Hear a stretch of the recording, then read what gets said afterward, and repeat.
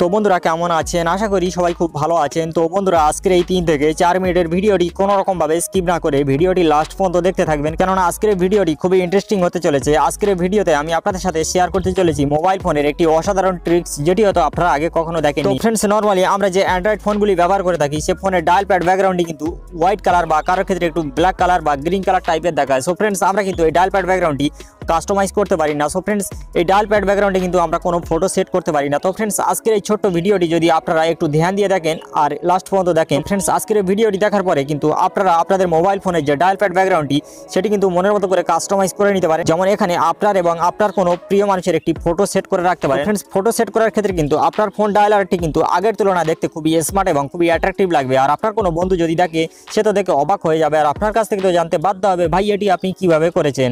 তো ফ্রেন্ডস, আপনি যদি জানতে চান বা শিখতে চান এই অসাধারণ কাজটি, তো আপনাকে কি করতে হবে, এই ছোট্ট ভিডিওটি আপনাকে লাস্ট পর্যন্ত দেখতে হবে। ফ্রেন্ডস, চলুন ভিডিও শুরু করা যাক। তো ভিডিও শুরু করার পূর্বে আপনাদের কাছে ছোট্ট একটি রিকোয়েস্ট, প্লিজ যারা এখনো পর্যন্ত আমার এই টেক মধু চ্যানেলটি সাবস্ক্রাইব করেনি, তারা প্লিজ ভিডিও নিচে একটি রেড কালারের সাবস্ক্রাইব বাটন দেখতে পাবেন, সেখানে একটু কষ্ট করে ক্লিক করে সাবস্ক্রাইব করে রাখবেন। আর পাশে একটি বেল আইকন চলে আসবে, সেখানেও ক্লিক করে রাখবেন, কেননা আমি নতুন লেটেস্ট ভিডিও এভাবে প্রতিনিয়ত আপলোড করে থাকি, যে ভিডিও দিয়ে কিন্তু আপনারা অনেক কিছু শিখতে পারেন। তো ফ্রেন্ডস, চলুন ভিডিও শুরু করা যাক। ওকে ফ্রেন্ডস, তো মোবাইল ফোন ডায়াল প্যাডে একটি ফটো সেট করার জন্য আপনাকে কি করতে হবে, আপনাকে একটি ছোট্ট অ্যান্ড্রয়েড অ্যাপ্লিকেশন ইনস্টল করে নিতে হবে। সো দেখতে পাচ্ছেন এই অ্যাপ্লিকেশনটি আপনাদেরকে ইনস্টল করে নিতে হবে। তো অ্যাপ্লিকেশনের লোগো এবং নাম আপনারা মোবাইল স্ক্রিনে দেখতে পাচ্ছেন।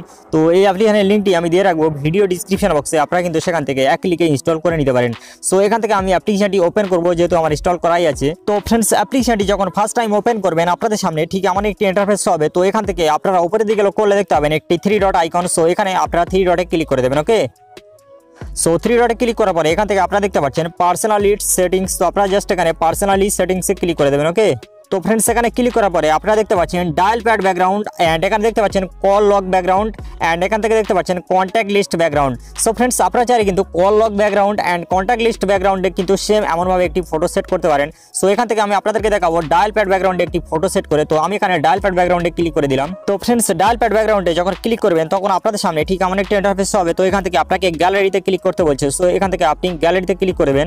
সো গ্যালারিতে ক্লিক করার পরে আপনার ফোনের গ্যালারি ওপেন হয়ে যাবে, আর আপনি গ্যালারি দিয়ে কিন্তু একটি ফটো সিলেক্ট করতে পারেন। সো দেখতে পাচ্ছেন এখান থেকে আমি একটি ফটো সিলেক্ট করে আপনাদেরকে দেখাচ্ছি। তো দেখতে পাচ্ছেন এখান থেকে আমি ফটো সিলেক্ট করছি একটি।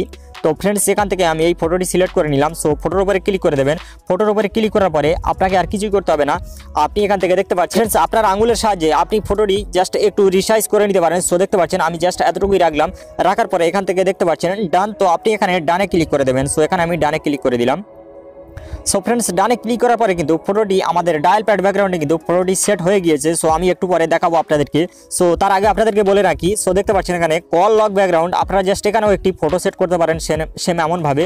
সো ফ্রেন্ডস, তারপরে দেখতে পাচ্ছেন কন্ট্যাক্ট লিস্ট ব্যাকগ্রাউন্ড, জাস্ট আপনারা এখানেও ক্লিক করে সেম এমনভাবে কিন্তু আপনারা একটি ফটো সেট করতে পারেন।